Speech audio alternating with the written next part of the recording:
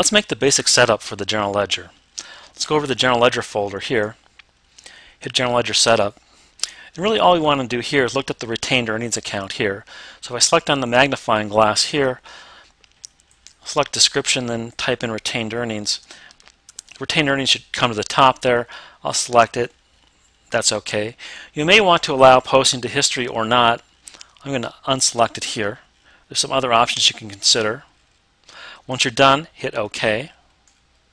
The next thing you'll want to do is go to the multi-currency setup and make sure that you have a functional currency and a reporting currency. I'm going to look up the US dollar because that's the only one I have set up for my company. I'll select it.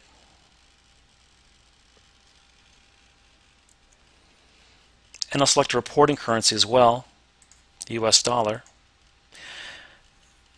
Now also I want to select default transaction rate types. I'm going to select average for all three of these options here. I'll just select that, average, and average. Hit OK, and now I'm done.